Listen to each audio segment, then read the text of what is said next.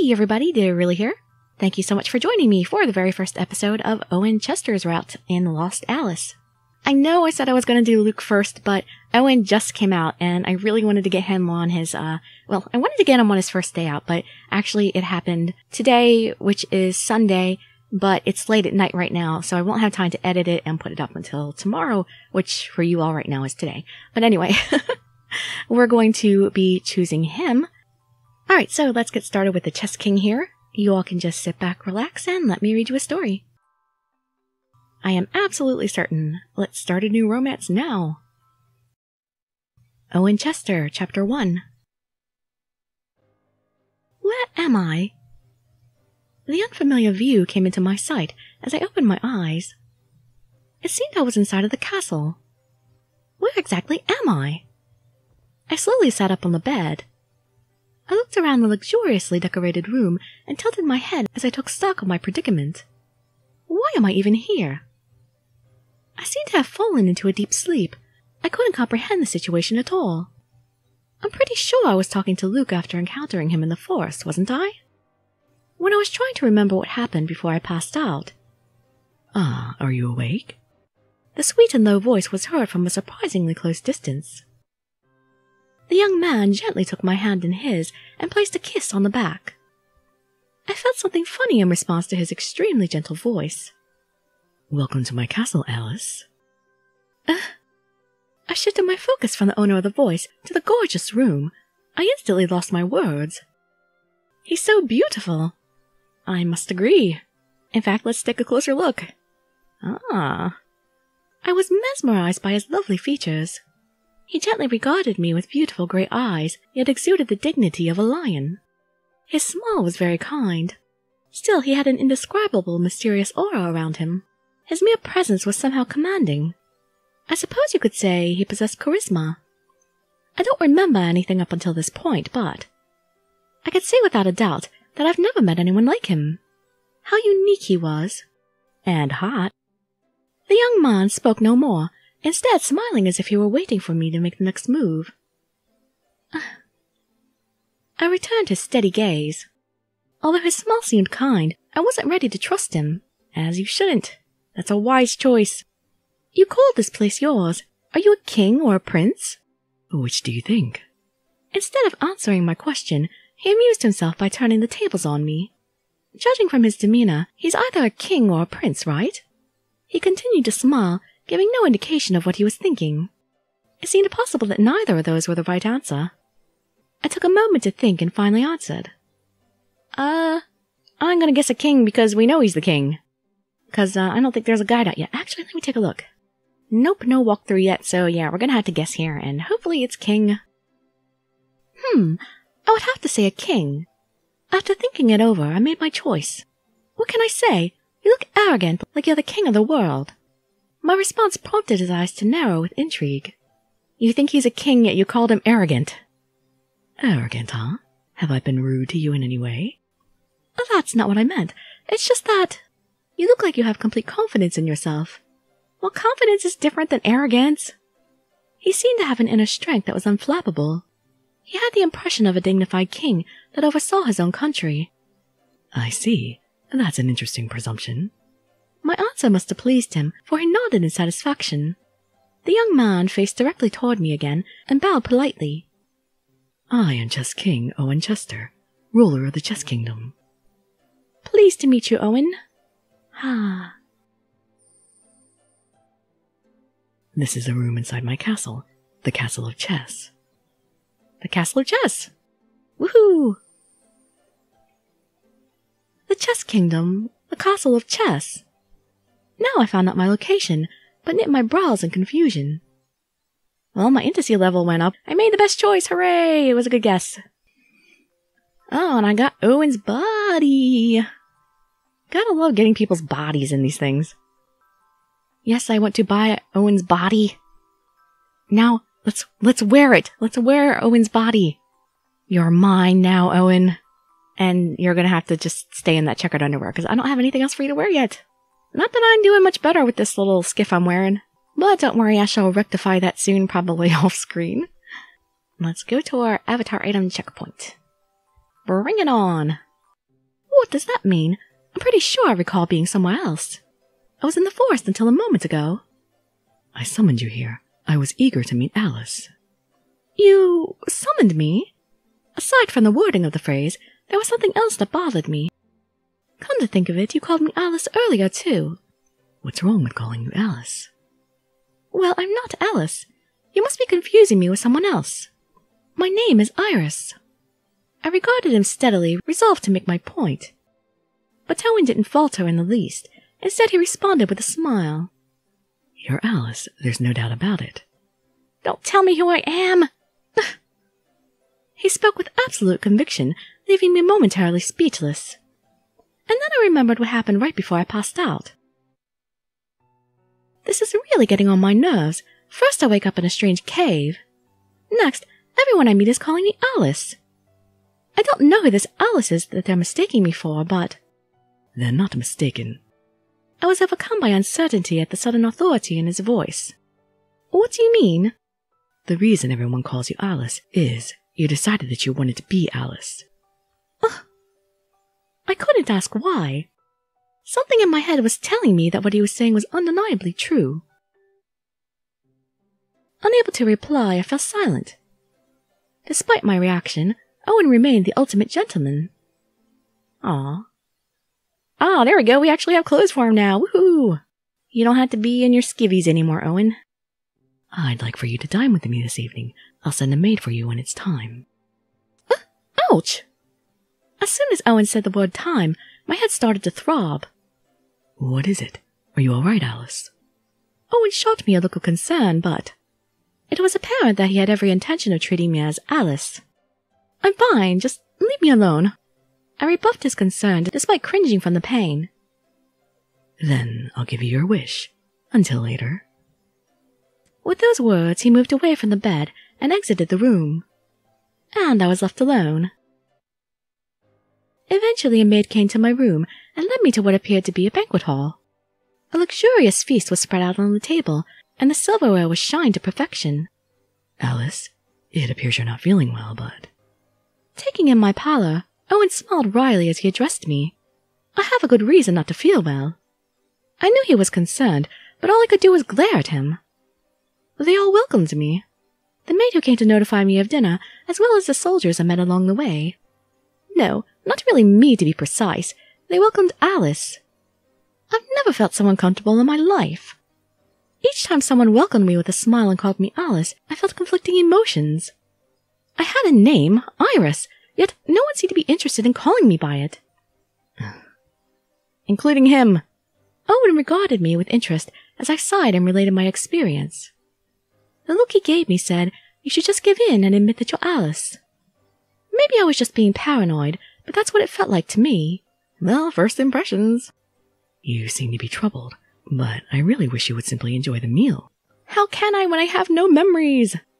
It's a night to be celebrated since it marks the day of our meeting. His kind words were like honey, eroding my resistance. Am I really going to stand for this? I questioned myself before I answered him.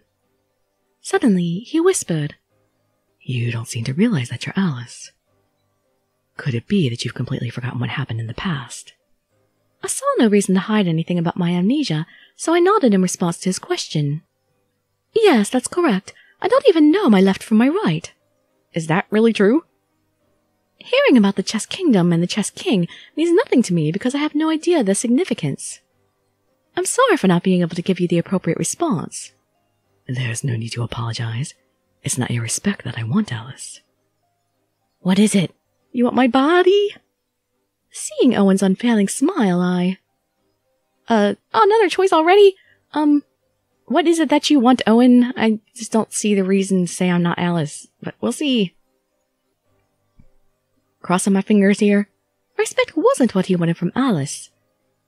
Then what exactly do you want from Alice, Owen? My question was an attempt to hear what Owen had to say and read between the lines to uncover the truth. He must have appreciated my attitude. His eyes narrowed in satisfaction, and he replied without guile. What I want is for Alice to fulfill her duty as Alice. I don't understand. What is Alice's duty? As long as you're Alice, you'll eventually find out. Then why don't you just tell me now? I sought a definite answer, since all this uncertainty left me feeling unbalanced. Don't be so rushed, Alice. But Owen didn't seem the least bit concerned about my feeling. Instead, he smiled wider as if he found it funny. To be honest, I was frustrated that he was unwilling to give me an answer, but... There's no need to be hasty. Let me start by telling you what you need to know now. Owen so effortlessly steered the course of the conversation that I quietly listened. Yay, I guessed the right choice again! Let's keep going with that, please. And somebody make a walkthrough, please, so I don't have to keep guessing. This world is called Wonderland. The Chess Kingdom is mainly made up of the Castle of Chess, where you and I are located now, as well as the City of Light and the City of Sorrow. Bordering the Chess Kingdom is the land ruled by the Queen of Hearts. The land ruled by the Queen of Hearts, huh? I tried to remember as much as I could, while Owen was telling me in detail about Wonderland. There are many other places in Wonderland. I'll tell you about the rest some other time, next. All of the residents of the world can use magic. All of them? Did you say magic? Yes, it's a mystic power that makes it possible to do things that are normally physically impossible. Of course, since you're also a resident of Wonderland, you can use magic freely, but the extent to which you are able to use it depends upon the magical power you possess. Your magic will be limited until you grow accustomed to using it. Yeah, so you gotta practice and level up. I bet you're good at magic too. I murmured the words without thinking as I listened to his explanation. What else do you think I'm good at? Why would you ask that? In bed? No comment. Owen gave me a puzzled look, but I just shook my head. What can I say? Controlling the conversation, or perhaps deceiving women? Better yet, how about whispering sweet words of seduction, or driving them wild with that voice? He didn't just seem good, he was no doubt a master. I only had to reflect on how I felt upon waking up in that room. I honestly have to wonder if he had any faults. The Chess King appeared to be versed in both letters and arms. He appeared to be capable of anything. Ah, that's right. I forgot to mention that you have a house in Wonderland, Alice. It was made for you. I can take you there sometime if you'd like. The residents of Wonderland have all been eagerly awaiting your arrival, Alice. Everyone will be happy to see you. It would appear so. I think back to how the maids reacted and nodded my head absent-mindedly. I gather from what he was saying that Owen was determined to treat me as Alice. The same, no doubt, applied to the residents of Wonderland. Regardless of how I felt about it, to him I was Alice. Alice? I think I'll go get some fresh air. The food was so delicious, I might have overindulged. I stood up from my seat. I turned my back to Owen before he could respond and walked out of the banquet hall. As you can hear, I still have this freaking cold. I placed my hands on the rail of the balcony and released a heavy sigh.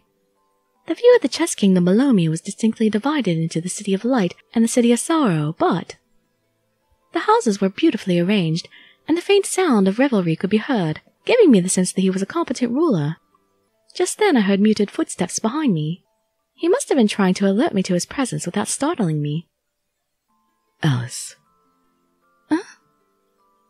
Alice. I'm not going to answer you. You call me Iris or I'm not answering.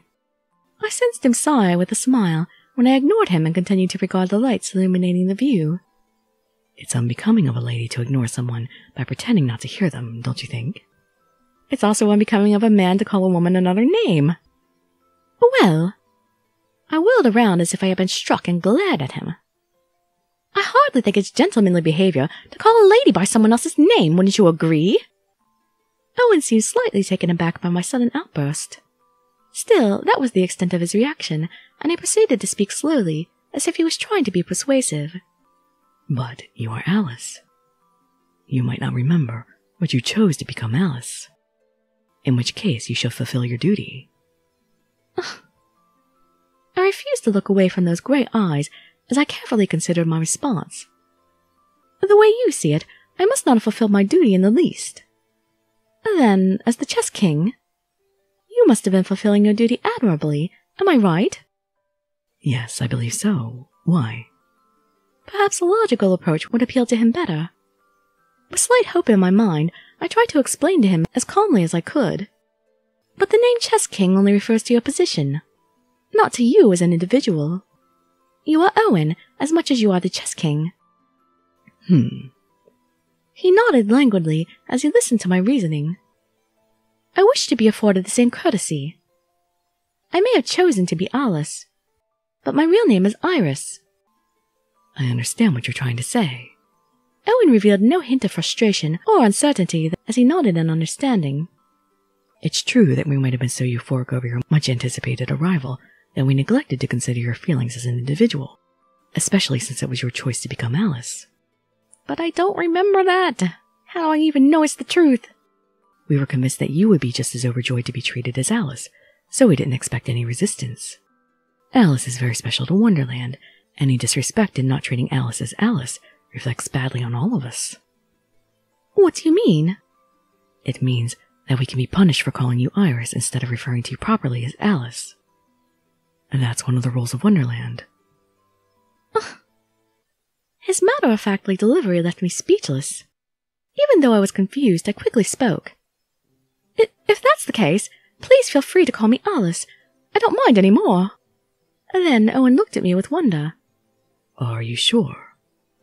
Yes, I couldn't bear it if someone were to be punished for heeding my wishes. I had no intention of standing my ground at the expense of somebody else. I'm afraid I don't understand. You were so adamant about not being called Alice. He continued to speak with his brows furrowed in confusion. That's because I didn't know. I had forgotten the rules of Wonderland. As long as I can tolerate the situation, no one needs to be punished, right? It might be a bit uncomfortable, but if that's what it takes to eliminate the threat of punishment, that's much more preferable. He gently rubbed his chin as if he were considering something. Eventually he lowered his hand and smiled softly. We stayed out too long. Aren't you feeling cold, Iris? Shall we return to the hall? Huh? I couldn't hide my surprise when he suddenly called me Iris. Owen, didn't you say you would be punished if you called me Iris? Well, he is the king. Who's going to punish him? Who do you think I am? He sent me a cheeky grin and spoke with an air of authority. I am the chess king, Owen. I fear no one, not even Wonderland. I was impressed by a woman who was so determined to defy the rules of Wonderland. The residents of Wonderland might not have a choice of calling you Alice, but I, for one, am happy to accept you as you are. Why, thank you, Owen. That is, you are Iris, and you have merely been placed in the role of Alice. Owen. He was willing to accept me as Iris. As soon as the truth hit me, I broke out into a smile and thanked him profusely. Thank you, Owen. That makes me so happy. At least somebody's on my side here. He smiled indulgently and held out his hand to escort me. Now, let us return to our meal before it gets any later. You didn't seem to have much of an appetite earlier. Thanks to you, my appetite is back to normal. But what time is it now? Are you worried about the time? I'm late for a very important date. Huh? If you like, I'll give you a pocket watch. What is going on? Every time I heard the words time or clock, my head started to hurt. Iris? Does it have something to do with the white rabbit? I'm all right, it's nothing. Hearing the concern in his voice, I managed to look up and straighten my posture. But I could not hide my pale face that caused Owen to furrow his brows. You must be chilled from the night air. Let me have someone prepare a warm drink for you right away. As soon as he spoke, he put his arm around me and led me into the hall. Now that I think about it, I recall the onset of a headache upon hearing the word time right after I awoke. Is it just a coincidence, or... I felt a little uneasy as I returned inside with Owen. Preview. Welcome, Alice. This is where we introduce the next page. I'm the first one up, but someone else might appear the next time around, so you'll have something to look forward to. Now let's take a sneak peek at the next page. My head started to throb as soon as the young man mentioned the word time. It's happening again. What's going on here? Iris, allow me to introduce you. This is Sid. When the young man noticed me as I followed, he glanced at me with his orange-colored eyes. Owen came closer and brushed the cloth away, grabbing me from my hiding place. Uh-oh, we were hiding from Owen? Owen! He pulled me up and locked me inside his arm from behind. Did you think you could escape me? Uh-oh. Did he become Yandere? Owen's voice rang against my ear. Despite my predicament, his manly voice with a sweet tone caused a shiver to run down my spine. Huh, so Alice is with the Chess King. They looked like they were having fun. In any case, I wonder, why does Alice have such an extreme reaction upon hearing the word time? Maybe we'll find out in the next page. Maybe, but we'll find out in the next video because, well, I've been recording for a while, but I know a lot of it's gonna get cut out because, I went through a lot of advertisement screens and stuff like that. And I gotta do a bit of setting up, so I don't know, this might have been a little bit of a short video. But, yeah, I'll take care to make the next one longer. Like I said, I got to get things set up and everything, so I will be seeing you as soon as I can. So hope to see you soon for some more Owen Chester action here. And I'd be so grateful for any likes, comments, subscriptions, or shares with your friends to show some support. Thank you so much for joining me, and I wish you all health, happiness, and safety. Dirili signing out. Bye-bye, everybody.